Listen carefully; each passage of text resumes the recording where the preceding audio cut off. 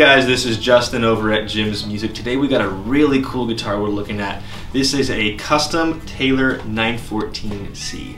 Now this was actually owned by our previous owner, Rob Jolie. It was custom built for him in the 90s by Bob Taylor himself. It's got the signature right there in the sound hole. It is a very unique guitar. As you can see here, it has a Florentine cutaway, has some really cool abalone inlays, rosewood back and sides. It's got a very nice spruce top and some of those gold-plated tuners, as you can see right here.